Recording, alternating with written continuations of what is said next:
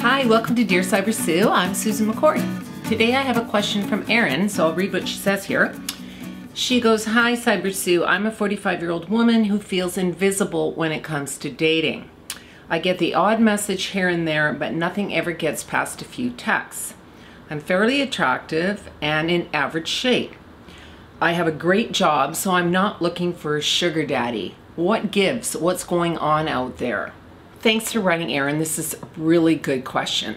This is affecting so many people now because people are getting divorced at all different ages now, or they're not getting married till much later as well.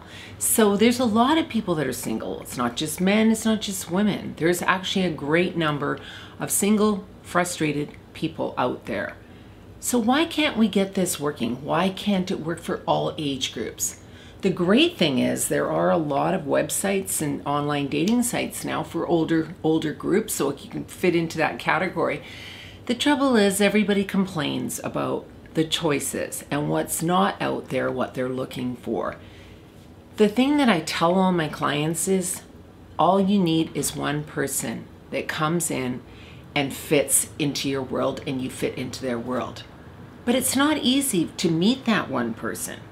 Just like it's not easy to go and get the career of your dreams. There's energy and effort put into all of this.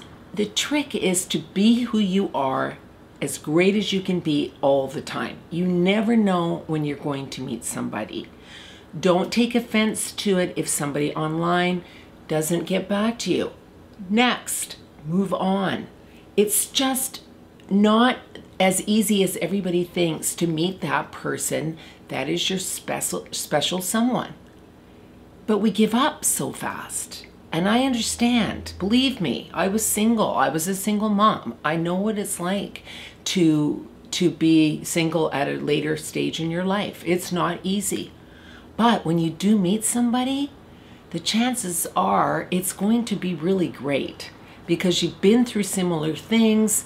You know what you want. There's none of this gray area. You're ready. You know exactly what it is you're looking for.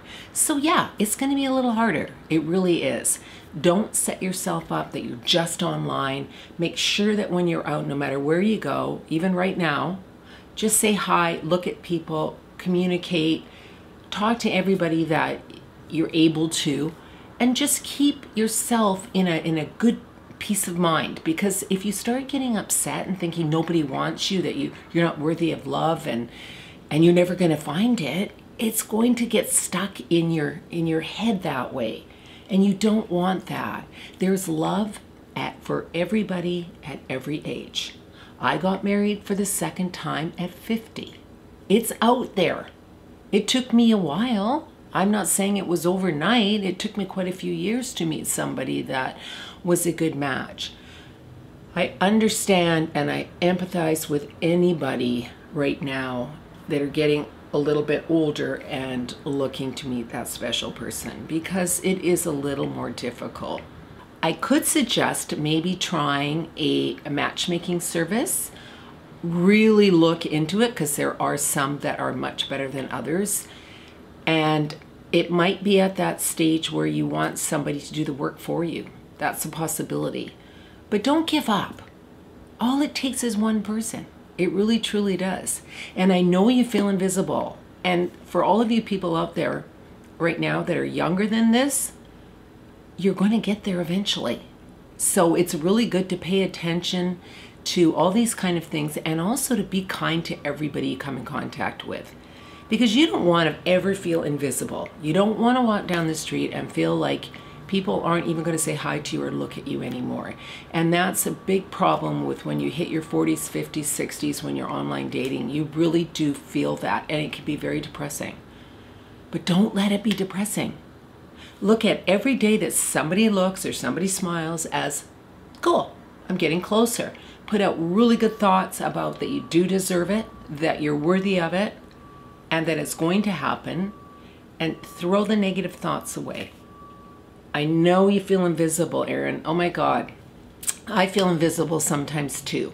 And I'm not looking for anybody, but I feel invisible just sometimes being online as a YouTube channel, as a host on YouTube. I can be tough too.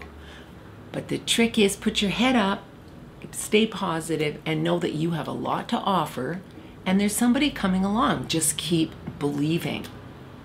Don't feel invisible. And if you do, change up where you're putting yourself. If you're feeling that maybe one website is a little bit too young, or maybe that there's just not the kind of caliber of people that maybe you're looking for on there, change it up. Change it up all the time. There's nothing wrong with that. But don't give up. It does happen. And nowadays people are single a lot longer, and they wait for the perfect person to come into their life.